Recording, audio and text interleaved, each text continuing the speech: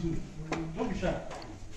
But this project is training you not to be tailors, but to be fashion designers. But not to just be fashion designers, to be business men and women who are fashion designers. There's a difference, don't you think? Are you sure? You're just agreeing with me because I'm the one saying it. Are you sure? Or you know that there's a difference? Tell me. Are you sure? There's a difference. A business person who is in the business of fashion designing most times has a labor, has a factory, has staff, sells his clothes, products to different kind of people. And behind the scenes, probably has a house, has a wife and kids, or a husband and children, has a car, is successful, right? It's employer of labor.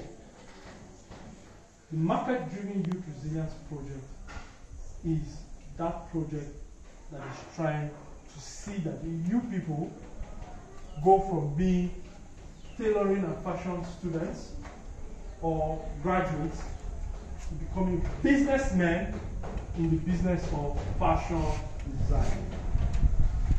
Would you like that? Are you sure? So what are you going to do about it?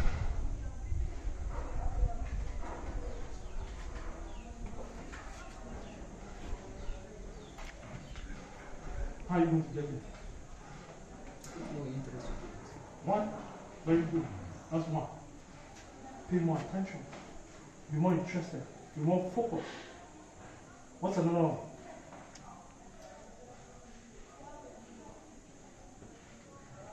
Take advantage of this opportunity. I'm sure you have your dreams, right? Can someone share one of your own dreams with me? I can share my own one dream I have with you. It's a very big dream. I don't even know how I'm going to do it, but I'm working towards it. I want to be the Minister of Environment in Nigeria in the next 4 years. That's my dream. But see me, I'm standing here. Do I look like a minister? Am I a minister? No. That's my dream.